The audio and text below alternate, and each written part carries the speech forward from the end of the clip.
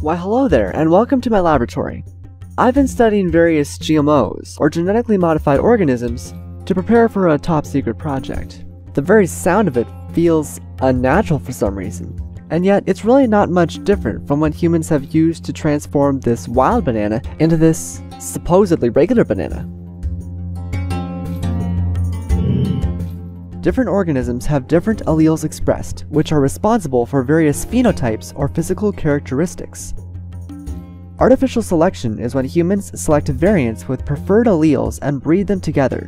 For example, humans have modified just one species into cabbage, broccoli, cauliflower, and more.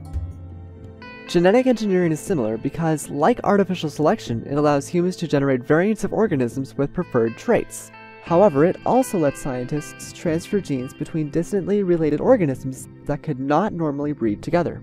GMOs can have their genes changed, new ones inserted, or unwanted genes deleted. Let's take a look at a real GMO, corn, or maize as it's also known.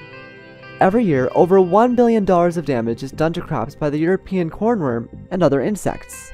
Researchers noticed that a bacteria called Bt creates various proteins that specifically kill insect pests, so they transferred the genes responsible for those proteins into corn.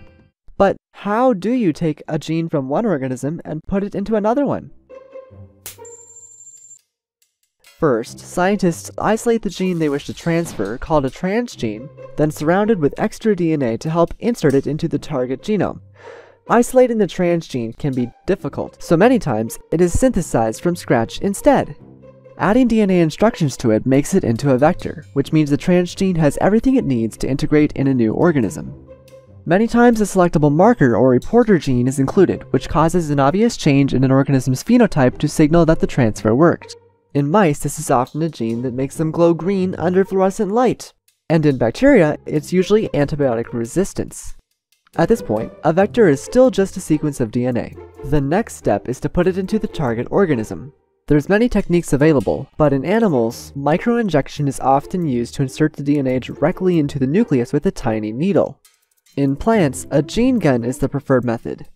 You wrap up the vector into a plasmid, which is just a circle of DNA, then attach it to a heavy metal particle. The gene gun fires the particle with its plasmid into the nucleus. These methods are obviously quite imprecise, but recently a new technology called Crispr is promising to make things way easier.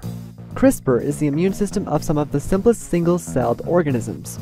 When a virus attacks a cell, a protein called Cas9 documents its DNA and stores it in its own genome. If the cell survives, it will give the Cas9 protein a copy of the virus translated into guide RNA, and if the virus attacks again, Cas9 will recognize and cut its DNA, stopping it from working. So, to recap, you can give Cas9 any template gene converted to RNA, and when it finds it, it will chop it in half. Wow, this is fun. Oh, sorry. Normally, cells immediately fix any DNA damage using either two processes. They can try to patch up the broken DNA as best as possible, or if there is a copy of the gene somewhere, the cells use the other gene as a template for repairing the broken gene. By providing the cell with a modified copy of the gene, the cell will repair the broken DNA, not knowing that it's been tricked into changing it as well.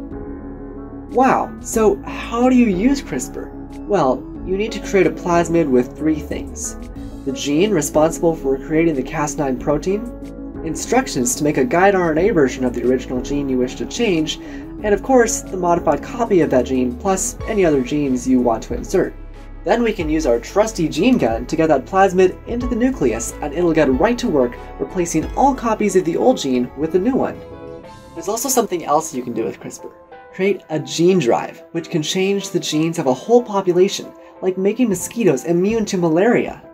If you release a mosquito that's resistant to malaria into the wild, all of its offspring will have one copy of the new gene, but it will quickly get diluted. But if you engineer a mosquito to transfer genes that code for Cas9 and gRNA to its offspring, CRISPR will continue working in each generation, ensuring all offspring are modified forever. Kinda scary. Genetic engineering is already a big part of our lives, and it's important to understand how it works so we can be prepared for the incredible ways it will affect us in the future. Now, I've got to get to work on that top secret project.